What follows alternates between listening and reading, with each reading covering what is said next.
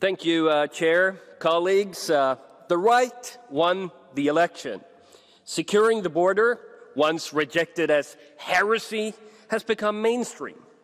The Council, even the Commission, recognized the need to prevent illegal entry, host refugees outside the EU, and swiftly deport illegal migrants. But will the European Parliament defend Europe or open the floodgates? On Monday, this House rejected the left's attempt to control the debate on migration.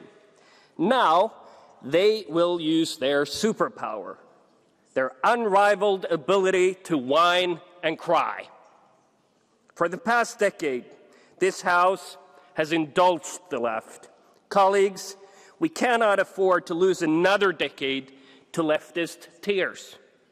There is a right-wing majority in this House to stop illegal migration, stop asylum abuse, and stop the weaponization of migrants. It's time we use it.